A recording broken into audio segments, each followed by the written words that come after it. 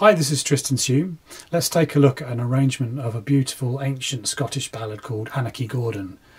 The words to this ballad are pretty tragic. They tell a tale of arranged marriage, broken hearts, the untimely demise of the heroine of the tale, all that cheery stuff. But the melody stands alone as something really, really pretty. So let's take a look at that. I'm in C sus2 tuning, which is C, G, D, G, C, D, capoed at the 3rd fret. The form of the melody is actually quite simple. It's lots of repeated verses. So once you get the melody in your head, you can start to repeat it, vary it, make it your own. So let's take a look.